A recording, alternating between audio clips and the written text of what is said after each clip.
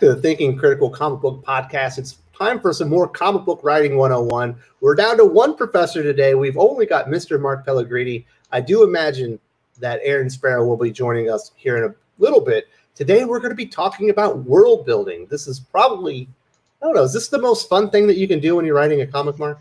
It's my favorite part, honestly. I really like writing source books and story bibles and character profiles and all that stuff. I don't know, I've met a lot of writers who don't do that stuff in advance before they start scripting. And one, I think that's just a bad strategy, because then you don't know what you're going to write before you write it. But also, like, why? You're skipping the part that's the most fun.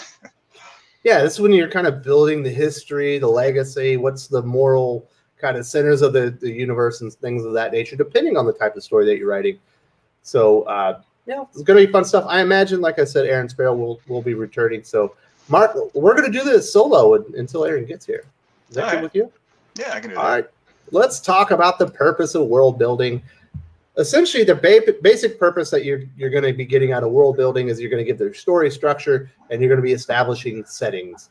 But one of the coolest things that you can do within your world building, in my opinion, is creating that connective tissue that when you've been reading something for maybe 2 or 3 years, and you finally get to this moment and it calls back to something that happened 18 months ago or even 3 years ago, and it finally connects this world together. You've been waiting for that payoff. It just feels amazing. It's really gratifying, but it's also, when you're the writer or the artist, when you're the creator behind it, it can be kind of, it can make it really anxious, because you want to get to that part in volume 5 and you're on volume 1. You're like, oh, it's going to be 2 years before I get to that point where everything comes together and all the pieces fit into place. You just got to be patient and don't I'm going to use I was going to use a dirty euphemism. Don't show your hand too early, as anxious as you might get, and then it'll all pay off if you're patient. Now, you've been working on the Common American Universe. You've been working on USAGI. They're going to be connecting soon. You guys have been building to that world connecting moment for a while, right? Yep. So Black Ops, USAGI, and Common America coexist in a shared universe. And we've had minor crossover characters and elements. Like we have Misha, who was a major part of Black Ops 3. But if you just read Common America, we try to keep the books, they're connected, but they're also separate enough that you can read one or the other and follow the story along. You don't have to read both if you don't want to.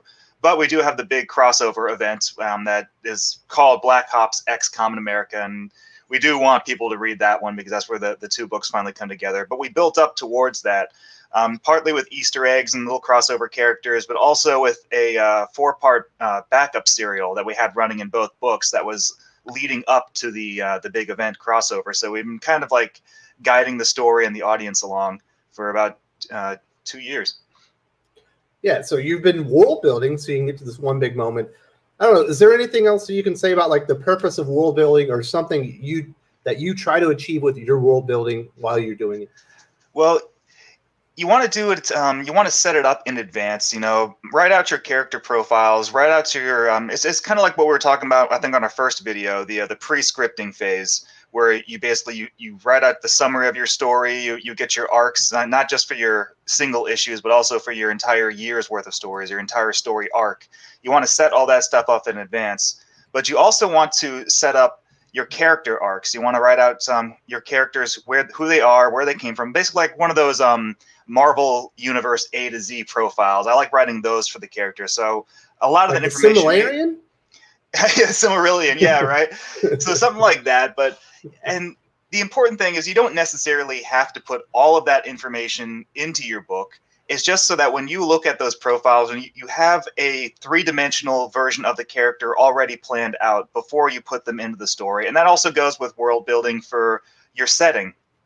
Whether it's a fantasy world or an alternate universe, or even if it's in like the quote-unquote real world and there isn't anything fantastic about it, you still want to set up like what's the time period, what's the political setting of the book, like what's the conflict, who are the characters, where do they come from. All of that is world building, and regardless of what genre you're writing in, you need to do it in advance. Absolutely. So world building, can be a lot of work. You can write down hundreds, if not thousands, of pages of world building that never actually make it into your story, but it's driving the tone and setting of your story and basically laying out how your characters are going to react, the things that are going to happen in this world. And it's probably can be the most fun thing. It's the part that I think would be the most fun because it's all about creativity. Exactly. And the fun thing about world building is that it can be something subtle. Like, I think one of the best examples I always use is Ghostbusters. If you go back and you watch that movie, it takes place in, you know, the quote unquote the real world, but ghosts are a thing in the real world where there are people out there who don't necessarily believe in them, but there are people out there who encounter them enough that a service of Ghostbusters, of paranormal exterminators, is something people need. It's a service people would pay money for, and it becomes a new small business venture for the main characters. And so it's a normal world that has just this one little thing off about it that's different, but it's interwoven in the story subtly enough that it gives the setting grounding. And that's like a subtle piece of world building that I always liked about Ghostbusters. Absolutely. So let's get into some of the things that you need to think about. The first big thing you really need to decide on or know what you're going to be doing when you're doing your world building is you've got to think about your genre, because that is going to establish a lot of what your readers are going to expect in the story as far as the setting. It's also going to establish maybe some of the rules that you're going to get into. We'll get into rules here in a second. Also, you need to be thinking about what kind of world are you going to be working in. Is this an imaginary world, an alternate reality, a la Watchmen universe? Is this the real world, kind of like Ed Brubaker's Criminal Universe? That, you know, these are fictional characters essentially in our world. So you got to know exactly what kind of world you're going to be in, but also the genre that you're going to be writing. So you know the settings and everything you're going to have to be setting up for your world. Exactly. And some settings, some genres require more work than others. So if you're writing your own fantasy world, like you're doing your own sword and sorcery, Middle Earth, Lord of the Rings-esque kind of story, I almost find like writing those kinds of stories is easier because you are in a fictional world. You're building it from the ground up, and yes, you're building your world from the ground up, but it's anything goes, whatever you want, you can put it in there. I think it's a lot harder to write stories that take place in an actual real world period setting. Like I wrote a novel that took place in the Old West, and there was so much research that I had to do. Yes. Like I had to, you know, because you want to be authentic. Myself. Exactly, because you can't have anachronisms, and that can be the hardest thing. Like every time I would write like a turn of phrase, I'd like, oh, did they have this turn of phrase back in the 1880s? Oh God! And I had to go and like look it up. Like, nope, that turn of phrase wasn't invented until 1920. I can't use that. Like, okay, they got guns. Like, oh, they're going to this town. Did this town exist? No, my story's set in 1887, and that town was founded in 1889, so I can't use that. You know, stuff like that, where you keep getting kneecapped every time you do your research, but you have to do your research because that's part of the world building to be, you know, to be authentic to your story and your setting. Whereas if you're writing, you know, something that takes place like in your version of the Hyborian age, then you can just make up, oh, there's a temple here, there's a country over here called Whateveristan, there's a, you know, there's a castle over here. It takes more time to establish that in your story.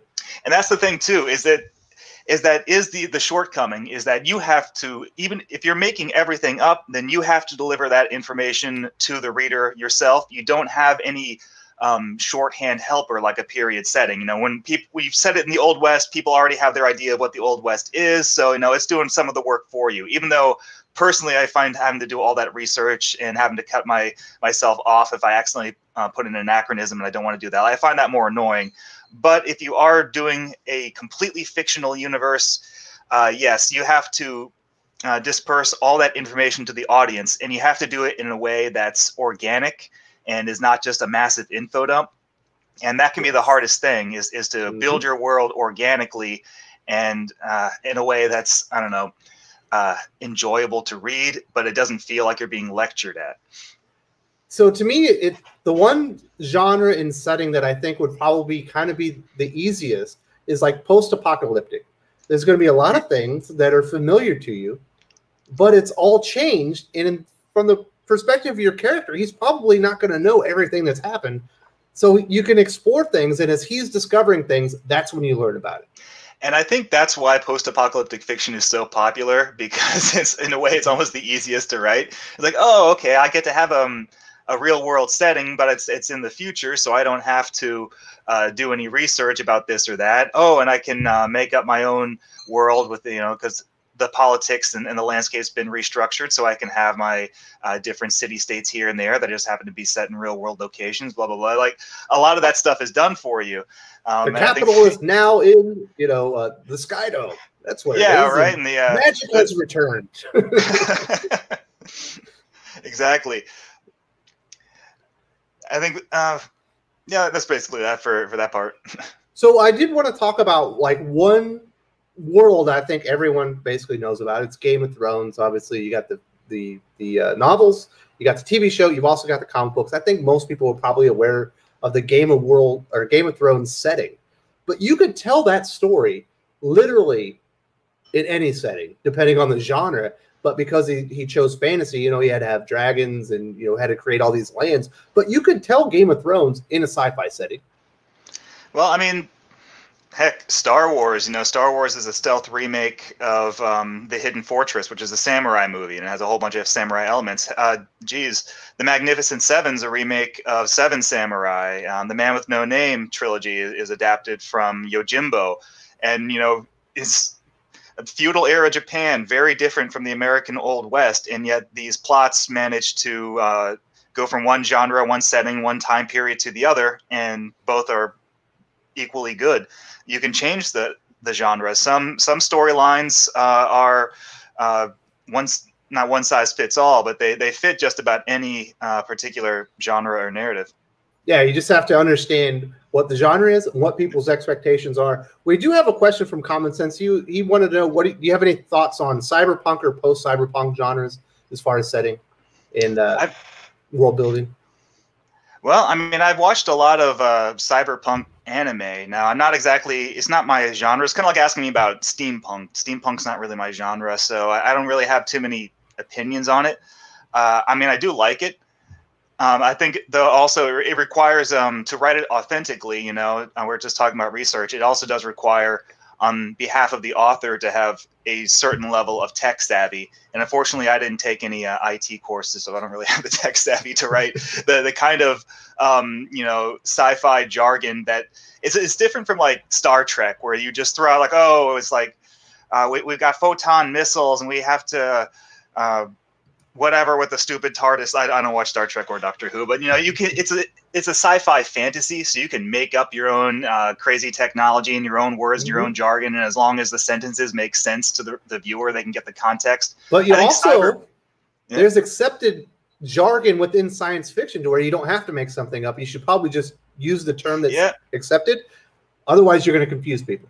Yeah, right. It's like, oh, how do we travel faster than light? Oh, we'll use a wormhole generator or something like that. Like these little phrases that are cross franchise that people, or light speed or something like that. Yeah. But I think with cyberpunk, because it is like Ghost in the Shell or something, it is semi-grounded in, if not current day, then the not too distant future. And so you have to use certain turns of phrase and reference certain technology, and you have to understand what it is and how it works, or else the audience is going to call you out, and then, or at least the audience that's more tech savvy than you are.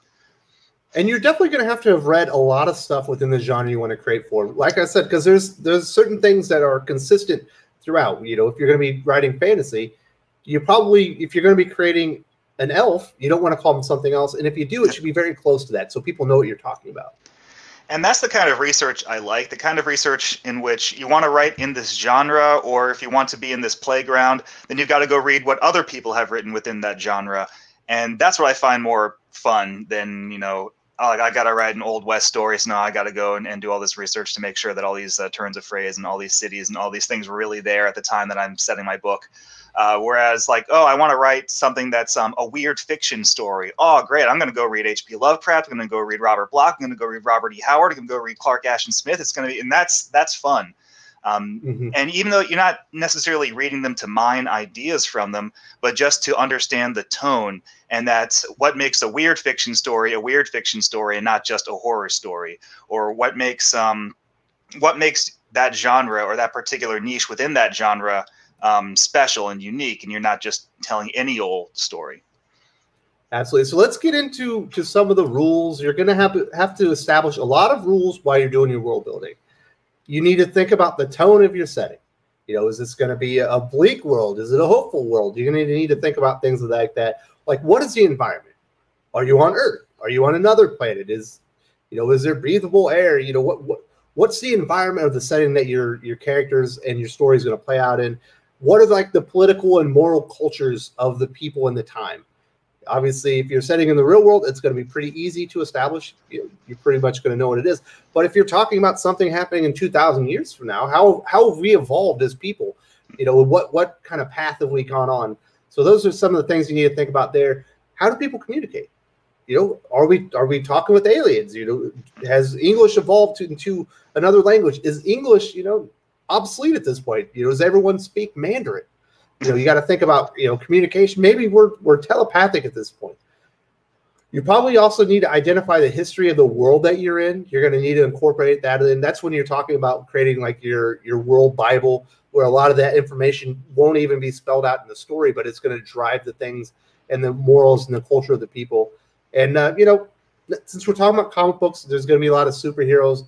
You know, how do the powers operate? What are the rules around the powers? You need to establish things like that. If it's a world with magic, where is the magic derived from? How do people wield it? Do you need training? Or do certain people just naturally have inclinations to wield magic?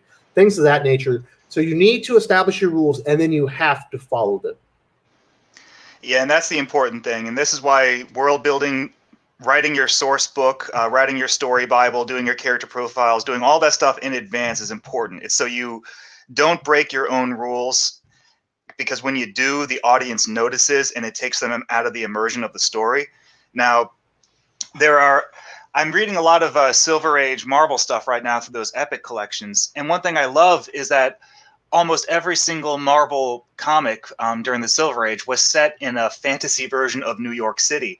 And because the Marvel offices were in New York City, all the writers and artists lived in New York City. It feels very authentic. All the architecture, all the landscape, the streets, where these people live. You know, it's a real place that existed at that time. It's just that sometimes you'd look up and you'd see Thor flying through the air, or Spider-Man zipping around, or sometimes the X-Men would just be running through the street with a mob chasing after them. You know, and that's something that makes that version of New York really special. It's different from, Batman or Superman, like Gotham City and Metropolis, which are basically both cities are based on New York City or aspects of it, but they're still original settings. And so they don't have to have maps, even though in the 90s, Denny O'Neil did have a map of Gotham City to try and maintain a consistent geography. But for the most part, you can fudge it. The Marvel universe, they set it in New York, but everything else was fair game. But you can also tell when you're reading, just steer clear of Yancey Street. But you can tell, like I can tell right now when I'm reading some of these Silver Age Marvel books, which characters, which titles had their world building done in advance and which didn't, and it really shows. Like right now, I'm on the first volume of Spider-Man, and everything about Peter Parker and his universe is there, from that 11-pager in Amazing Fantasy, and then in the first 3 issues of Amazing, everything. So Peter Parker, the Parker luck, my spidey senses tingling, J. Jonah Jameson getting pictures to help pay Aunt May's bills, Aunt May always being sick, all the villains showing up. Like, Peter is fully formed in those first few issues from creation to how we view him now. And it's incredibly solid, and I think that's why Spider-Man did as well as it did back then. It was a huge juggernaut of sales right out the gate. And then on the opposite end of the spectrum, you have Silver Age X-Men, where they just had no idea what they were doing with these characters, what the rules were, what mutants were. And so the first few issues of X-Men, the X-Men are celebrity superheroes. People love mutants. They can't go out in the streets, not because they'll get rocks thrown at them, but because mobs will come and oh, I want your autograph, Cyclops. Oh, Angel, you're so handsome. I want to hug you. And everybody loves them. And then just all of a sudden, I think by issue 7, Stan Lee changed his mind. It's oh, okay, no, now the mutants are going to be hated, and they're going to be an allegory for civil rights, and everyone's going to want to hunt them, and humans hate mutants. And it just with no explanation, just totally changes. And I'm sitting there reading these issues like, wait, what the hell just happened? And plot lines get dropped, characters and their relationships, their dynamics change completely. Professor Xavier was in love with Jean Grey in the first issue and then is never mentioned again. It's just dropped. Magneto had psychic powers the same as Professor X in the early issues, and that just gets dropped, and they decide, nah, he just has magnet powers. They didn't think any of this stuff in advance, and that's why X-Men, the original Silver Age X-Men, sold very poorly, and it never technically got canceled, but it went into reprints for like 10 years where they just didn't write new stories. But that's the difference. If you just want a good example of why you should do your world building in advance before you start and why you shouldn't, read Silver Age Spider-Man and read Silver Age X-Men and compare the quality of the two. So I have another example about if you're going to establish rules, and you don't have to have the characters talk about it. You can show it. If you go in and you want or read the Ten of Swords event that was X-Men, you just talked about it in the new X-Men world that we have. The characters leave Krakoa. They enter Otherworld, which is like a fantasy type world. And there's a character in there named Saturnine, and the forces of Krakoa, the mutants, are going to face off with the forces of Arakko, which are like hideous mutants that have been battling for 1,000 years, and they're war hardened. They're going to fight in Otherworld. And Saturnine is so powerful, she stops everybody in their tracks. They can still think, they can still feel, but they can't move because she's that powerful. She's all ruling, all powerful. They establish it right there. We get to the end of the story, and the contest is broken down. There's about to be a war in Otherworld. You have the forces of Krakoa again. You have the forces of Arakko, and they just fight. And Saturnine's like, I can't stop this for no reason whatsoever. So you establish the rule. You get to the climax, and they completely break it, and it takes you right out of the story. You're like, how powerful is this character? I have to go back and read what I had read before because am I misremembering this? And it throws you completely out of the story. Yeah, and that's a problem too, is that you need to establish your villains' power levels and your heroes' power levels. You need to decide that before you even get started, because that is a constant problem. And I think it's called power creep. It's when a villain is introduced and they are an unstoppable challenge to the hero. And then slowly after each appearance, they get weaker and weaker and weaker until they're Bebop and Rocksteady. And that's something that happens so frequently, is that you want, when you introduce your villain, you want them to be imposing and impressive. You want them to right out the gate beat up the Juggernaut or something. But then you don't want to commit to that. And slowly but surely, your villains lose their threat, their menace, their power, and the reader can tell. And the reader's reading that like, hey, wait, didn't this character just curb stomp the hero a couple issues ago, and now they're jobbing to them? What's going on? And yeah, like you said, it takes you out of it, like, because you realize you're reading a narrative that somebody else wrote. As opposed to reading a story that's flowing so organically, you forget that it's fiction. Yeah, it's crazy. You establish these rules so you can follow them. Now, there is a setting and a type of story where you don't establish any rules and you don't follow any of them. It's called literary nonsense. But you don't want your comic story to fall into literary nonsense unless that's the purpose. You know what I mean?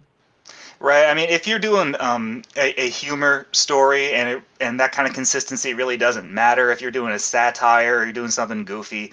But again, you have to know what genre you're writing in from the get-go. If you're not doing that, though, if you're doing something that you want people to take seriously, if you want people to feel tension and feel like there are stakes, then you have to be consistent with that. I mean, it's like, so when you're watching a movie, the whole purpose of a movie is to draw you into it and make you forget that you're watching a movie where the only thing you're thinking about, you're almost not even thinking at all. You're just watching the events on screen. You're completely immersed in it. Immersion is the key. And then a boom mic drops in, from just out of frame. And you're like, oh, that's right, I'm watching a movie. I can, suddenly see how it's being made. And that's what the literary version, like if you're reading a comic, when something like that happens, that takes you out of the immersive experience. Like, oh, that's right, the writer just screwed up, and now I'm reminded that I'm reading a comic, and it just kills the momentum of the experience and just stops you dead. Yeah, so the rules are important, so you can establish the setting and how the people are going to operate, how people are going to kind of communicate, so you can get some type of flow through the story. People know kind of what to expect. Now, the important thing when you're doing a comic book is to take advantage of the medium. If you're writing prose, you're going to have to do a lot of explaining for world building, especially for like a fantasy comic or a fantasy novel. But if you're doing a comic book, you have a wonderful artist. In your case, you have Tim Lim. You got to show people what's going on. You can demonstrate a lot of these world building aspects without even talking about them. You just have to see the character interact within the world as it is. And that's one of the huge advantages of a visual medium is like if you're writing prose and your character's journey to a new town, a new village, a new landscape, you've got to describe everything about that landscape. You've got to tell the history of that landscape. You got to describe all the buildings, what the people look like. Art, you can do all of that in a picture's worth 1,000 words. You can do all that in a splash page. There's a channel on YouTube called Super Eye Patch Wolf, and he does these great video essays, a lot of them on manga. And he talks about just the reading experience of manga. And one of his examples, and it's from a series I haven't read enough of, it's One Piece. I need to read more of it. But he points out in One Piece what the artist does whenever they go to a new island, because they're pirates and they go from island to island. And each island has its own unique inhabitants and culture and landscape and everything. And all of the world building is built into the art, so you absorb it subliminally. Like they go to one world with giant trees, and you can see that all the houses are built out of the giant fruit in the giant trees, and they have like like Ewok village style, like drawbridges going from like one big piece of fruit to the next, and like there's a piece of fruit that's dying, and so they're dismantling the house to go build it another giant piece of fruit. And it's all of that's just in the art. The characters don't have to stop and say, hey, look, they're building their houses out of the fruit. I guess they're doing that because this is their environment, and so that's how they've evolved. They don't have to do that. You as the reader are picking that up subliminally. And that's the kind of wordless world building that you can do in a comic or a cartoon or any visual medium without having to have the characters stop and give exposition to explain something that the reader can see for themselves. Now, most people that have been watching the channel for a while, they'll probably know my favorite comic story is Rye from Matt Kitt and Clayton Crane, one of the better digital artists that you'll ever see. It's basically 12 issues of Rye, and then the last 4 issues are in an event called 4001 AD. And there's so much world building done. Now, it is introduced by this young lady, and she's talking about the world she lives in, and it makes some explanations, and it says, we're on they're basically living on a satellite called New Japan. In the future, she has a robot sidekick that they give you, when you become 16, so you don't get lonely. Basically, the purpose is so people don't enter into relationships, kind of stuff like that. But she talks about this character Rye. He's very mysterious. He shows up here and there, but nobody knows anything. So that this character is going to show up. But when he does show up, Clayton Crane, as the artist, basically shows you how he appears out of New Japan, and you can start to see the rules in which he operates, because she doesn't know. She can't tell you how it is because she's never seen the character. She's only heard rumors, and they basically explain everything about Ryan, how he interacts with the world that he's in, basically by visual mediums, but to be looking out for it. I thought it was really, really effective on world building. Obviously, you got these great displays of New Japan, basically orbiting above Earth and things like that. But, you're going to have to tell a little bit, but you want to do as much as you can with the images themselves. Yeah, and so there are graceful ways to do it and ungraceful ways to do it, or graceless ways to do it. And obviously, exposition is the quickest and easiest way of getting world building across. Sometimes it just comes down to you got no choice. So the very first volume of Black Ops USAGI, we needed to set up, the world, the characters, because this story takes place in a world where there are these radioactive particles called chimeratons that, through one way or another, when humans or animals are exposed to them, it changes them. It gives them various abilities that enhance something about them uniquely. But the very first volume of USAGI, the character is a rabbit, and he's not a cartoon rabbit. He's not a mutant rabbit. He can't talk or anything. He has no thought bubbles. He's just a rabbit. And he's going on this, he's a commando working for the US government, and he's on a mission to North Korea to stop a nuclear launch. We have to get that information across to the reader, but we have a character that can't talk and can't think, at least not in text. So we had to do, if I could go back again, I would probably have done it differently. But you guys did reports, right? Yes, we did a dossier narration. So basically we have, we treat the story like it's something that's already happened, and that there's a military document that's a debriefing that's describing the adventure, and drops in the important bits of exposition for the reader to go along. I think I wrote it too densely. I probably would have made the dossier narration sparser if I had to go back and do it again. But it was one of those like ends justify the means things. This is the first volume. We had to get that information across to the reader. It was a way that felt organic to the story, because it is a military commando story. But that is one of those things where sometimes you do have to rely on exposition, and there are good ways and bad ways to do it. I mean, you have characters like Watson from Sherlock Holmes, and Watson's entire purpose is to ask Sherlock questions so that Sherlock can explain things to Watson when he's really explaining them to the audience. Otherwise, Sherlock would never say a word, and we'd never understand what he's thinking or what he's doing or what's going on. And you have and people love Watson. Watson's a popular character. But yeah, you have, and that dynamic has existed for 100, 200 years. I reread Timothy Zahn's Star Wars novels, the Heir to the Empire, the Thrawn trilogy. And Thrawn, Grand Admiral Thrawn, he has a Watson character named Admiral Paleon. And that's all Admiral Paleon does, is he just asks Thrawn questions so that Thrawn can explain. He's the master strategist, and nobody can think on his level. Exactly. So he has to dumb everything down for Paleon, but he's really dumbing it down for the audience, so that for the reader, so that we can understand. And that is a very useful and popular tool for exposition and getting world building and just getting context across to the reader. And there's good ways to do it and bad ways to do it. You just have to get practice at it, I guess. Absolutely. But if you're writing a comic book, if you're creating a comic, please take advantage of the medium. If you can show how this works, just show it. You don't have to tell everything. Fist of the North Star has this one great image where, it's a post-apocalyptic, originally manga, then an anime. Yeah, it's post-apocalyptic. We all know that. But how post-apocalyptic is it? The very first thing you see in Fist of the North Star, the movie, is the World Trade Center with a submarine speared through the top of it. So you know that something bad, really bad, and really crazy went down. Yeah. Like, it wasn't just, a meteor struck, or there's a virus. Like, no, something happened that put that submarine through the top of the World Trade Center. And it really ignites your imagination, like, oh damn, what happened here? So yeah, that's purely visual. No one points it out or says anything. It's taking advantage of the medium. Yeah, it gives you a good idea. So let's move on to there we go.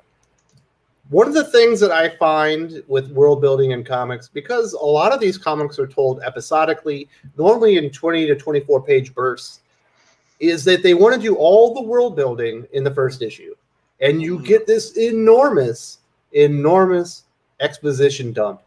And it becomes the most boring, monotonous thing in the world, and there's no reason to come back, because they forgot that it's really the character that drives the story within the setting. So you wanted to release this information, and you're proud of your world and you want to get it out there, but you're going to have to do it incrementally. You're going to want to start on a smaller setting, so you can start demonstrating and presenting the world they're in as you grow it over time.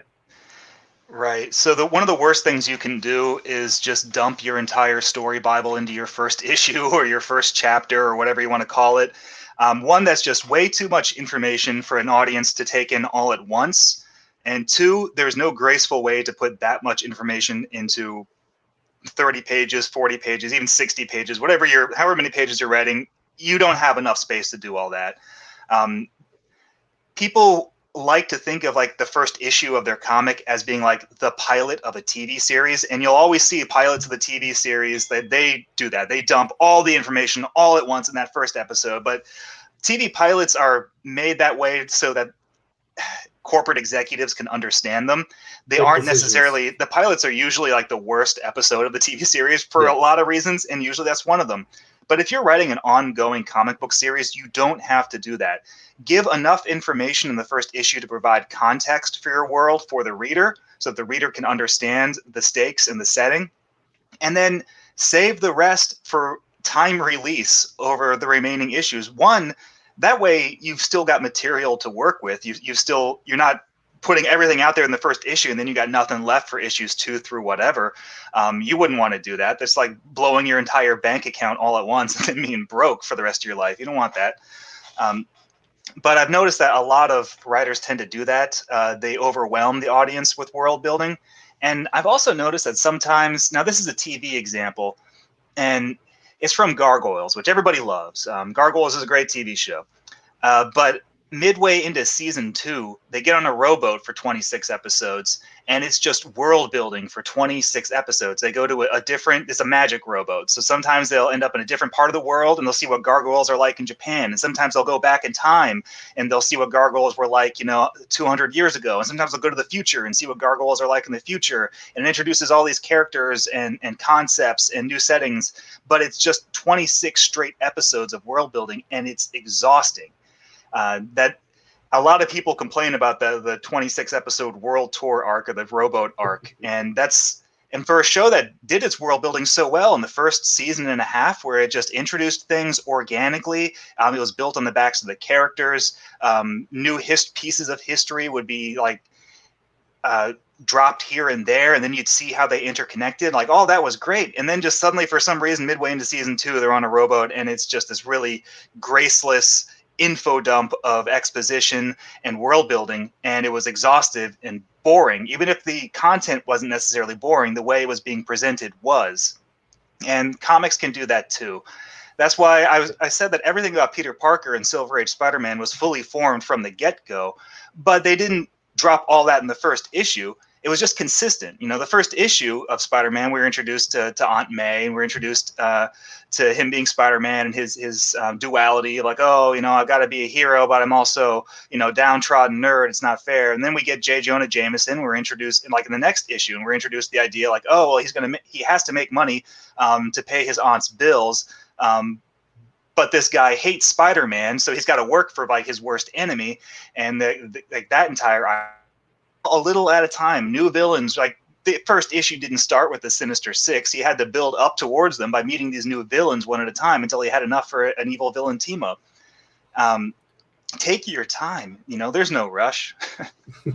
Absolutely. With comic books, you do have some limitations similar to, I guess, TV. You have a page count.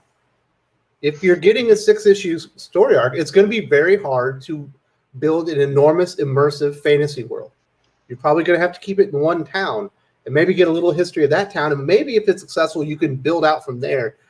But you got to think about how much real estate you're going to have to introduce these ideas. Otherwise, you're going to waste all your pages building this world, and you're not going to have enough time to actually build that awesome, really compelling story built around these really cool characters that people are going to want to come back and read more about. Right. So comic books aren't video games, and that's the important distinction. I think a lot of people, when they think world building, they think, oh, it's going to be like a video game where I'm going to build this huge landscape with all environments to play in, et cetera, et cetera. But then you forget your character. I mean, I like Legend of Zelda.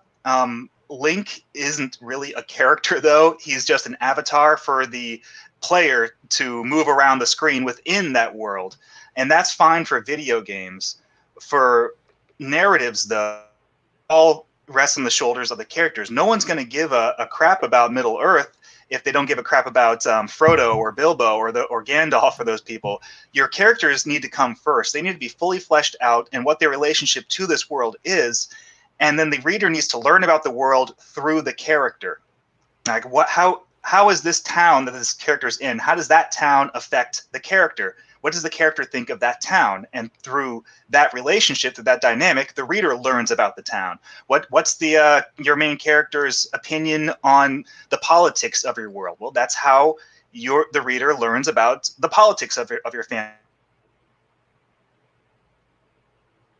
Eyes of the character first, and that's the lens with which the reader should learn about the world, and that's how you build your world. But if you're doing it in reverse, where it's like a video game, I'm going to build out Hyrule, and then I'm going to drop my character in as an afterthought, your audience isn't going to care about your fantasy world because they don't have a character to care about. Yeah, the best example I can think of, and I think most people are going to be familiar with this, is Star Wars. Now, the first movie is pretty big in scale, but if you think about everything that's come out of it, it's actually pretty small. You've got Luke. We get introduced to the idea of, you get the crawl with some basic introduction to the world you're in, like the setting. You get to see Luke, his perspective on where he's at in time, and as he's going along on his adventure with Obi-Wan Kenobi, you start getting some history about his family, some things that maybe he had perceived that were wrong. And as the world is expanding before him, it's also happening for the viewer. And now we have this enormous expanded universe, where we got different eras and spanning galaxies. And it all grew from, that one moment in the movie. I mean, heck, when you watch the first Star Wars movie, the original 1977 movie, there were only 3 settings in that movie. There's the Death Star, Tatooine, and very briefly Yavin 4, the forest planet. And that's it. I mean, it is a huge universe, and they even talk about how big the galaxy is. Luke has that one line where it's like, well, if there's a bright center of the universe, you're on the planet that's farthest from. So it establishes that Tatooine is way out in the boonies, and that's where our story is taking place, is that it's out in the middle of nowhere. We know how big the world is. We know the scope of the Star Wars universe, but we don't see all of it in that first movie. And then you see all the aliens, so you know that this is enormous, diverse life forms that are coming from everywhere.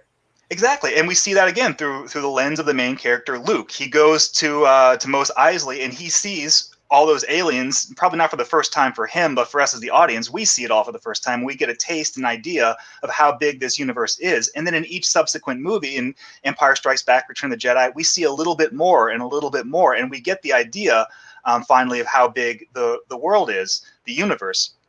But they don't show the history of the Jedi and their importance and how they were kind of wiped out at the hands of Darth Vader. Precisely, but they don't show all of that to us in the first movie. In the first movie, we basically just see 3 settings, and that's enough. And then we want more, and then we get more in each movie. And that's the thing, is you're giving, in your first issue, in your first chapter, you're giving your audience a taste of what the world is. Not the whole thing, just a taste. And if they like it, they're going to want to come back for more. Whereas if you just stuff them until they're sick, they're not going to want a second course. I think that's one of the problems when everyone started wanting to make the shared connected movie universe. I know we're a comic book channel, but use this as an example where they wanted to make like the Universal Monsters movies. And you could see that they were so concerned about world building and introducing these characters that were going to have their own movies later on, and making these connective tissues in the beginning instead of allowing it to progress and then tying them together later. And you get to the end of the movie of what is it, Dracula Untold? The next one was The Mummy, and you're like, that was a shitty Mummy movie. Why do I want to come back for this? Right? It's almost like you just watched a commercial for a whole bunch of movies, like a whole bunch of trailers for a bunch of movies that are going to come out. You don't really feel like you watched a movie in and of itself. You just watched the trailer reel. And the Universal Dark Universe just fell flat because of that. Whereas I don't really like the MCU anymore, but there was a time when I did like it, and there was a time when it ruled the world. But that was because they introduced each character one at a time and then did the Avengers. And it's the same thing with the Silver Age comics that I'm reading right now. They introduced Spider-Man, the Fantastic Four, the X-Men, and Daredevil, and Thor, and Iron Man, and Captain America, and Hulk, all in their own books. And then they started doing the crossovers and the team-ups, and all that led to Avengers, a team that was comprised of existing characters who all had their own books going at the same time. And so that felt like a huge event, seeing them all come together. Could you imagine they started an Avengers book and try to fill in the lore of all those characters, but they weren't able to do it on their single title? I don't know who. I mean, one, I wouldn't want to read that, but I also don't know who would actually want to write something that way. That just sounds like a pain in the ass. It's like you're doing it the hard way. Why are you making it hard on yourself? So here on the channel, we're doing all these really fun retrospectives, and in the Marvel ones especially, we're going back and look at a lot of the Silver Age kind of stuff. And all the stuff that's driving the stories that we're reading right now and talking about in our retrospectives with Joe Corallo and Eric Breen, like it's all mined out of Fantastic Four, like in 1961 to 66.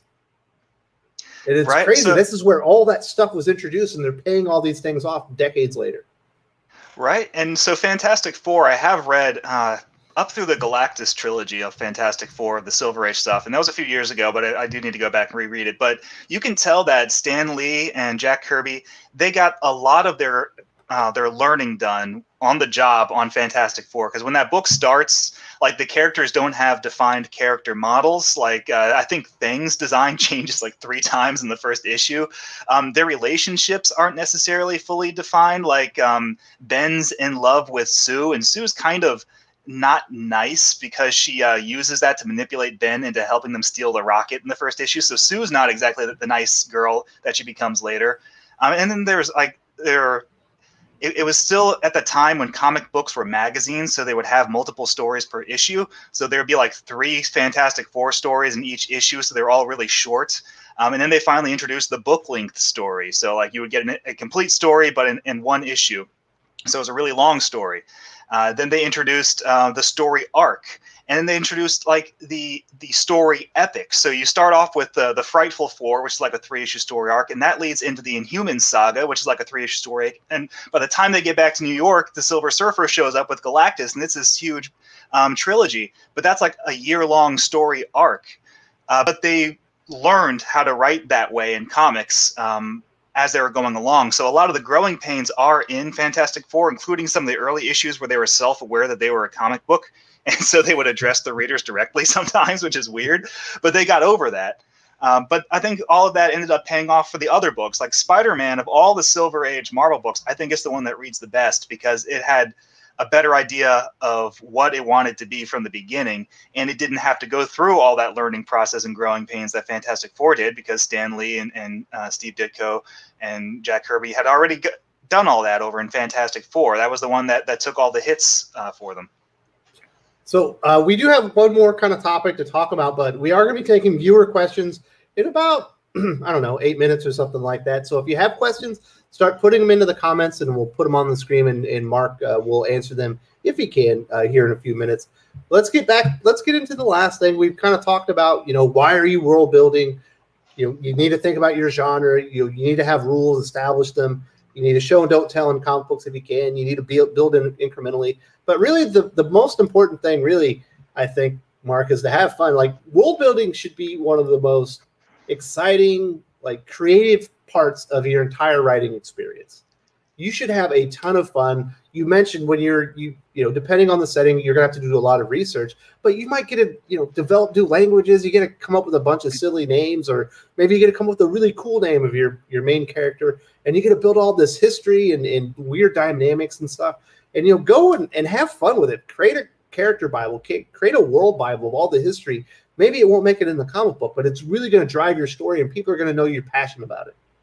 Right? If you're having fun, then your readers are having fun. And that's the important thing to keep in mind. If you come at it, and so you're writing everything in a really workmanlike fashion, where you're just like, I just got to get this script over with, whatever, that's going to come across in your writing. Have fun. But if you're really diving into it head first, and this is why I think indie comics are so important, is because these are your creations, you own them, they're your ideas that you're building from the ground up, so you have an actual stake in this, as opposed to being someone who's hired to write somebody else's property. And it shows, and you have a lot of fun. And we talked to Chuck Dixon once, Tim and I, we were on a radio show with him.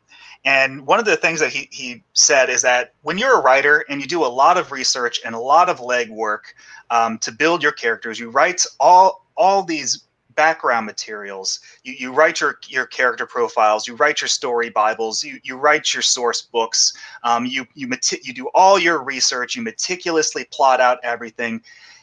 Part of your ego wants to show that in the work. Like, you want everyone to know just how hard you worked. And so if you did a whole ton of research on, on automobiles from the 1930s, you want to put all of what you learned into that book so everyone can see how smart you are, so everyone can see how much research you did. And that may satisfy your ego, but that won't necessarily make for a good reading experience for the writer, for the audience. Instead, what you want to do is put 1/10 of all of that visibly into your story. The rest is all going to be organic, and that's what's going to make the characters feel realistic, and that's what's going to make the world feel lush and lived in and authentic. Not if the characters have to stop what they're doing to basically read everything that you wrote from the character profile or from the source book, or just like, I'm going to read the owner's manual for a 1952 Ford because I had to read it. So now the audience has to read it. So they're going to know what research I did. That's not good. That's not fun to read. So sometimes you have to fight that urge to show off, and instead just be more concerned with how your story reads and if it's enjoyable. Hey, if people love it, you could make a World Bible, sell it separately, and the hardcores will go over there and they'll know all the research that you did. But you got to establish the universe and establish the fandom first. So I do want to ask you about this, Mark. I've read your USAGI stuff.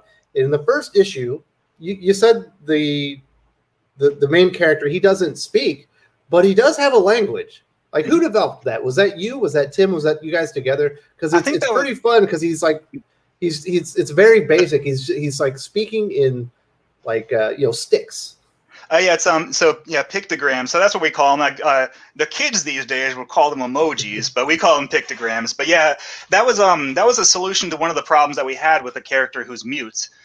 Is that he can't talk, and we had the dossier narration, but there was only a certain level of interaction and exposition that the dossier narration was suited for. We needed to have some way to show that USAGI could interact with other animals and how he was communicating with them, because these are realistic animals. They don't emote cartoonishly. So when two rabbits are talking to each other or looking at each other and sniffing each other, you don't know what's going through their heads because they can't put it on their faces the way humans can. So the pictograms were something I think I might have come up with it. I think I did. And then Tim and I developed it together. But yeah, the pictograms was just a way of having kind of a fun way of illustrating the characters, the animal characters communicating back and forth, but without using text because they can't talk, so they can't think in human language. But yeah, that's and it's part of the world building. All the animals in our stories do that, and we've had a lot of fun with the kinds of pictograms we'll use. Like if a character like Patriotter, who we introduced in the second volume, he's a really angry otter. So when he's screaming at USAGI, his little pictogram will be a smaller drawing of his face screaming because there isn't anything clever that he's trying to string together with a bunch of little pictures. He's just angry. So yeah, you can just have fun like that with your world. Absolutely. So, have fun with it. It's your baby. You did all this work. Make sure it's enjoyable and have some interesting things for people to experience. Mark, do you have anything else that maybe another anecdote or something kind of demonstrate how you can have fun creating these worlds, or you want to get right into viewer questions? I think we pretty much covered everything. You wrote a pretty all-inclusive syllabus, and I think we covered all of it. So, no, I don't think we left anything on the table. Yeah. All right, so we do have some questions from the viewers. We'll start out. We'll go in order. Computer Robot says, I know this is off topic, but how do you feel about Dr. Doom getting married soon to one of his female servants? Well, that's more of a your department question. I haven't been keeping up with that book. I haven't really either. I imagine this is happening in Fantastic Four. Dan Slott's writing, but I don't know. He's Dr. Doom if he wants to get married. He's the king, and kings normally wouldn't marry servants. You'd expect that they would marry somebody from the political class, but it's Latveria. Maybe it's a different political system there, Mark. I mean, from what I know of Dr. Doom, I sometimes he's in love with Sue, depending on the canon. Sometimes he isn't, but I've always kind of viewed him as just being celibate. He's way too single-minded in his pursuits. One to best Richards, and the other to save his gypsy mom from hell. He has those are his two motivating goals. That's all he cares about. That's all he thinks about is Richards. I just can't see him taking time out to fall in love and get married. That just never strikes me as something Victor would do. But if it's written well, I mean, hey, these are comics, characters that have been around for 70 years. They can change and do whatever they want, and as long as it's written well. I mean, heck, I love Swamp Thing. Swamp Thing's I think it's my favorite DC book. I'm Batman sometimes, but Alan Moore, when he picked up Swamp Thing, he completely rewrote Alec Holland's origin. Swamp Thing was never Alec Holland. Swamp Thing was a creature created by the Green, which was and he did all that world building, just to loop it back around to the topic. He introduced the concept of the Green. He introduced the concept of these elemental spirits, of which Swamp Thing was one, and it completely rewrote what Swamp Thing was and who he was but I mean, it's Alan Moore, and he wrote it really well, and it's become a foundational part of Swamp Thing's mythology and lore. So you can introduce stuff like that. 5 favorite comic stories ever. Yeah, the anatomy lesson. It's so good. But so yeah, you can do that. You got to be Alan Moore if you want to pull it off, though. So just make sure you're doing it right. We got a question from Jalady Givner. When you start out world building, does it help to initially have the main character names locked in? I mean, the names, yeah. I always kind of feel like that's the most loose part of a character, unless the name is somehow like really built into their identity. What was Luke Skywalker's? Was it Star Killer? Yeah. Star Killer, yeah. Yeah, and then they changed it because it sounded like, oh, he doesn't sound very heroic if he's going around killing stars. Yeah. Like the main weapon's called the Death Star that kills things. So yeah. So I think that you shouldn't necessarily have to be married to a name, unless it's really part of who. If you're naming the book after the character, then yeah, you probably want to stick with that name. But if it just comes down to like, do I name him Alan or Brian or Jeff? You know. I don't think necessarily. We actually, for Common America, we came up with our characters, and we came up with their first names, like Carly and Anisha and Vicky, and Sylvia. But for a lot of them, we actually didn't come up with their last names until fairly recently. Like Vicky didn't have a last name until Common America Volume 4, I think, is when we finally mentioned her last name, because it wasn't important. Like the name Vicky was important. Like we had that going since the first issue, but a last name was just something we didn't need. So we never really put thought into that. And then we came up with one that turned out really good that we like. So yeah. Now, if your character's like nobility and there's castles built after him, you're probably going to want to have a cool name that, works for a castle and maybe a city or something. Exactly. And if your character is like derivative of a public domain literary figure like Lupin the Third, so then the name is important. Mm-hmm. So it all depends on the story. We got another question from Jelani. Do you prefer coming up with more fictional city, community, or world, or do you like basing your main locations on real world city areas? I like a mix. So for like Common America, that story takes place in Oscar, Indiana, which is a fictional town in Indiana. We set it close to Indianapolis so that if we do need to go to a real world city that people have a grounding in, then we can. But otherwise, it's something that's malleable. We don't have to worry too much about getting all of the landmarks and city streets and locations right. But it is something that feels authentic enough that people aren't looking at it like, oh, that doesn't exist. Oscar, Indiana sounds like it could be a real place. Whereas with USAGI, that one is a much harder book to write for a lot of reasons, and it's much more challenging. And one of them is that we set a lot of it in real world locations. That first volume of USAGI takes place at, and I can't even pronounce it, but an actual North Korean nuclear launch site. And so it's Pyongyang, right? Pyongyang, I think, yeah. Pyongyang-ri or something like that, Pyongyang-ri. Mm-hmm. But we had to find satellite photographs of it. Right. Pyongyang, yeah. We had to find satellite photographs of it. We had to look at the location around it. So he starts out in the jungle around it, and then he has to infiltrate it. We had to figure out, okay, where's the launch platform? Okay, where's the communications headquarters? Where's the front gate? And then we had to build our story of his infiltration around the actual landmarks of that real world location, and that was a pain. And then in Black Ops Volume 2, it takes place on Hart Island, which is an actual island off the coast of New York City. It's the Pauper's Field Island full of graves. And so we had to make sure that, again, the infiltration point was a real point. All of the geography was correct.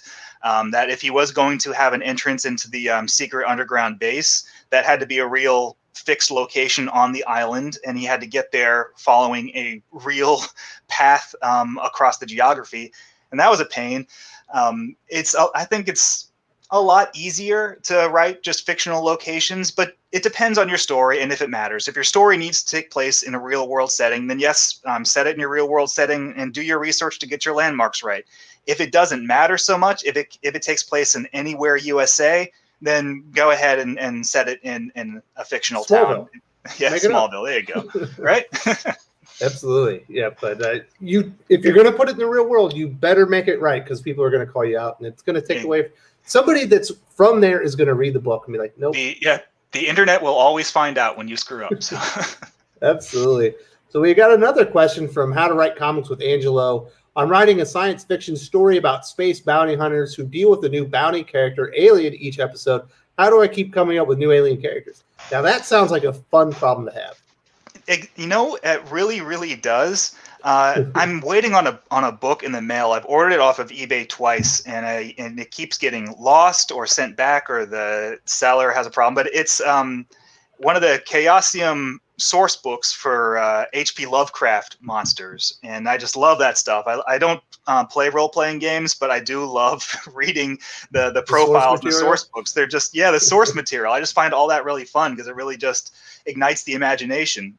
And I love the artwork in them too. This one's from the 80s, when they had these gorgeous painted art of all these horrible nightmare monsters. But yeah, I think that if we're talking aliens, the sky's the limit with aliens. I would just be reading alien fiction and looking at pictures. I mean, look at different aliens from different sources, different films, different comics, different TV shows. But with aliens, I think one thing to keep in mind is that they all evolved on their home world, wherever that was, and their evolutionary traits are centered where the topographical or climate features were on their home world. And so that's a really easy starting point for coming up with weird aliens with weird abilities that make them a challenge for your main character. You have an alien from an ice planet, so maybe it's got a really thick hide. And you got an alien from a volcano planet, so maybe it's really resilient to heat. Heck, look at the xenomorphs from the Alien franchise, how they work. Each xenomorph is different depending on the traits of the creature. Yeah, it spawned from. So you get the dog alien from Alien 3 that can run really fast and cling to walls. And you get a whole bunch of the weird ones from the old Kenner toy line, like the rhino alien and the snake alien and the gorilla alien, and they're all really cool. So you can just have a lot of fun with that kind of thing. You just think about or you can get really trippy, like, oh, maybe you've got an alien from a gas planet. So how do you hunt a bounty on something that's basically a cloud of vapor? You get to conflicts like that. It can be a lot of fun. Man, I hope what he's talking about with bounty hunters, I hope this is like an Old West setting, and maybe you can get a xenomorph with a cowboy hat. Yes, I'm sure there's got to be art of that somewhere. Absolutely. That's a good problem now. I would just be reading and watching so much alien stuff. Only if the tiny xenomorph mouth that pops out also has a tiny cowboy hat on it. It's got to have it, right? And he tips it. Yeah, because he's in town getting a drink. That would be fun. Thanks for the question, Angel. That would be just get to watch a bunch of cool cartoons and movies. Yeah, right. You get to do the fun kind of research. Yep. Common sense. I might be misremembering. For TV pilots, why executives want to reveal too much about world building? Do they do that to even adaptations too? What is the right pacing for world building in episodes? Is there a completely right pacing? Does it depend on the medium, page count? Well, I mean, if it's something like a sitcom, and I think a lot of TV executives come from that mind frame. So like a sitcom, you can do all your world building in the opening theme song. Like my 2 sons, my wife is dead. No, I've got 2 sons, la la. Okay, that's the premise, You can get all that done, and then there's no world building in a sitcom after that. It's just situational comedy in every episode. Like, oh no, I've got I promised 2 girls I'd date them on the same night. What do I do? Something like that. John Ritter must be gay. Why would he be living with 2 women? That's the conflict of every episode. John Ritter proving he's not gay. You get like Hogan's Heroes, where they gotta we gotta escape the POW camp. Darn it, Colonel Clint got us again. But we'll get out next week, maybe. I don't know, unless the show's canceled. Then we're all like. For the right pacing for world building, basically just think of it like a slow drip, however much you need for a scene. If you introduce a new villain and the audience and the characters need to know where this villain is coming from, well, that's an opportunity to do some world building, to say where the villain came from. If the villain has crazy powers or a weird connection back to where he came from, that's your opportunity to describe that place that he came from. So every new element that you introduce into your story is an open door to introduce more world building. It's stealthy and subliminal, but it gets across to the audience. And heck, that's how Star Wars does things. Every time they introduce a new alien, like Chewbacca, right? Chewbacca is a Wookiee from Kashyyyk, and Wookiees live in tree houses, and they're all huge, and they all have big claws so they can climb trees, and they're all savage. But yeah, you learn all that through Chewbacca because Chewbacca was introduced that way. It's just think of it that way. Like whenever you're introducing something new, that's your golden opportunity to do some world building. This is a good question. We can talk about Star Wars here again. Is there any organic way to go back and change things about your world as you begin fleshing them out, or am I stuck with it? According to George Lucas, no, you can go and change. Every single episode, he changes something that was firmly established in the previous one. He does. And I think that also kind of drives audiences crazy, though. It does. But there's a good way and a bad way to do it. Like, just speaking comics, we already talked about Swamp Thing. Alan Moore completely rewrote Swamp Thing's origin, but he also introduced a ton of new mythology elements, and it worked out great. That's been the default version of Swamp Thing since he introduced it. The other side, you have J. Michael Straczynski rewriting Spider-Man's origin so that his powers are actually magical, and he's the mystical spider totem, and he was predestined to gain those spider powers, and that sucks. I mean, I like J. Michael Straczynski as a writer for a lot of things, but not for Spider-Man. I hated that rewrite of his origin, and I think outside of the few times like Spider-Verse when what was the name of the villain from that story who's going around hunting everybody down? Graven? No, in the Spider-Verse comic, darn it, is whatever. It doesn't matter. But basically, there's a good way and a bad way. You have to be Morlun, thank you. Morlun, there we go. Anyway, you have to. It's better to not have to do it. If you change your mind down the road later, and you want to change something up, you're going to have to think long and hard about how you're going to execute it to make it seem like that was the plan all along, because readers can tell when you're changing your mind and thus changing your story to accommodate your new idea. And that takes them out of the immersion of the experience. They can a reader can smell a retcon from a mile away. And if they're reading something and they know it's a retcon, then that's just going to throw them off. And they're like, all right, like, I'm reading something written by an editor, not by a creator. And that messes everything up. So it's really important to have all those things thought out in advance.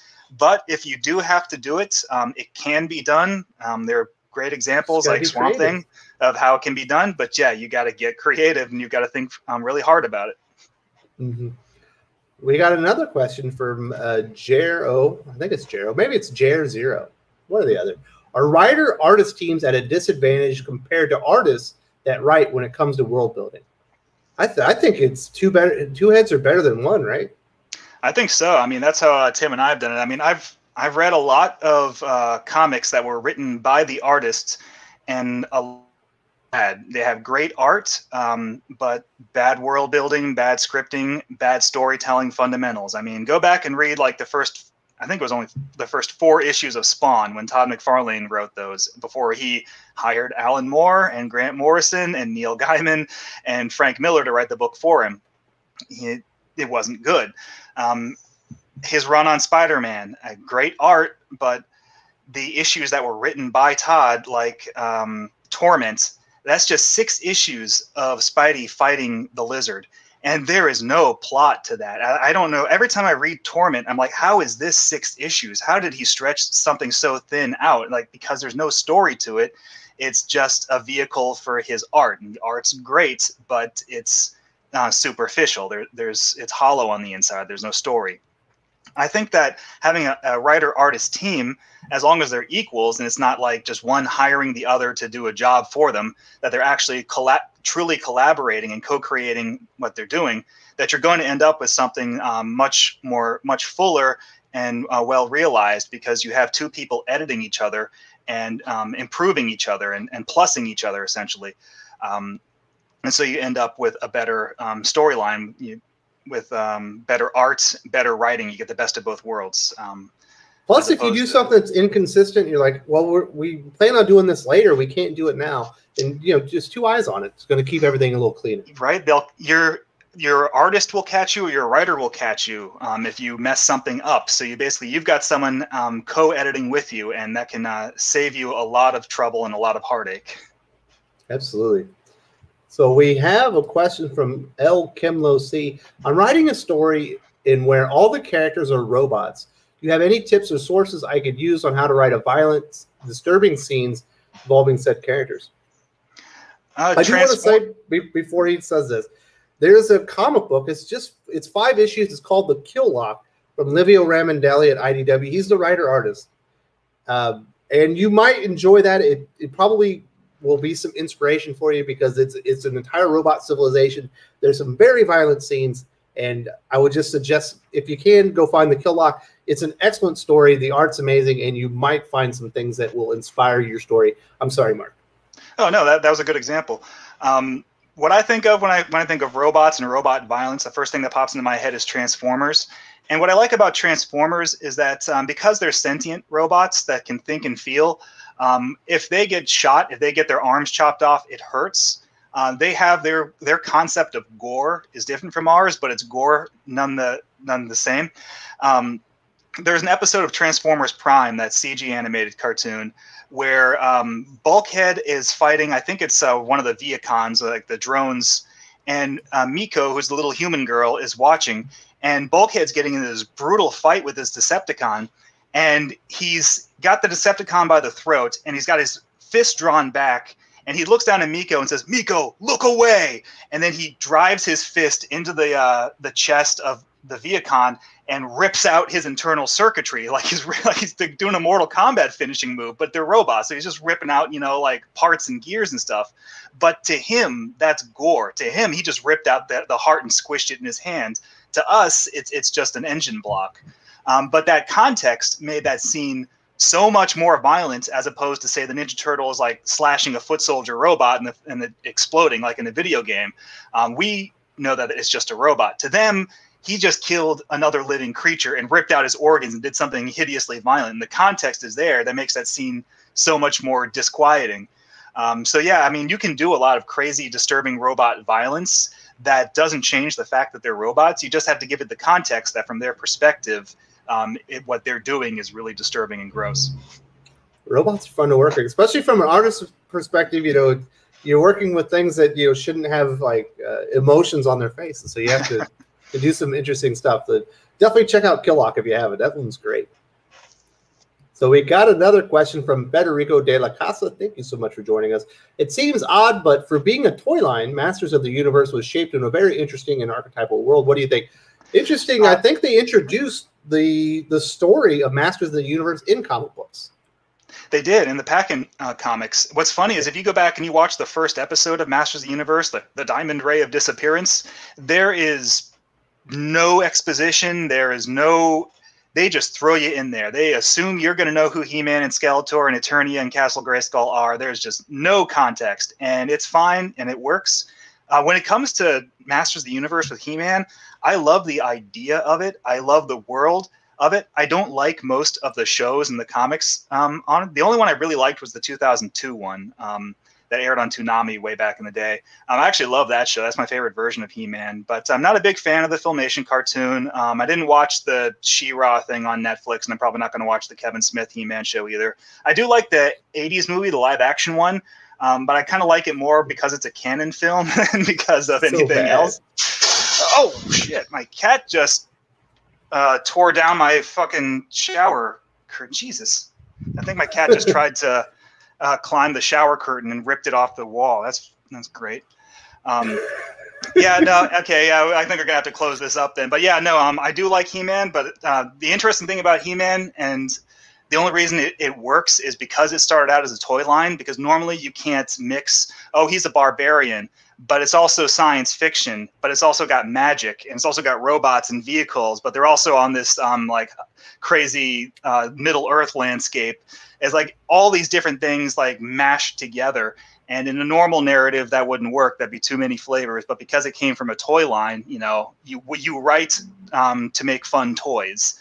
That's the end goal, and that ends up making Master Universe unique. All right, so you have to go. I'll answer these questions real quick. How do you spot problems in your script, if you got an a-hole friend like myself, let them read it for you. They're going to tell you everything wrong with it. And then any suggestions on finding an artist, that's going to be really, really hard. Artists are really honestly, I'm kind of just lucky that I lucked into knowing Tim for such a long time. Yeah. Because when it comes to actually hunting down artists, I don't really have any tips on that. Yeah. It's actually pretty difficult right now. There are more writers than artists, especially with all the crowdfunding stuff blowing up. Mark, thank you so much. I'm sorry about the cat. Well, I don't know the extent. And I think I can get my shower curtain pole back up on the wall. I guess I'll find out. He's just being I'm sorry about the cat. Thank you so much, Mark. We had a good time. Thank you for all your questions. I'm sorry we're having to bow out early, but Mark has a shower curtain to fix. Yeah. All right. Thanks everybody for listening. I had a great time, and hopefully Aaron can join us next week. That's it.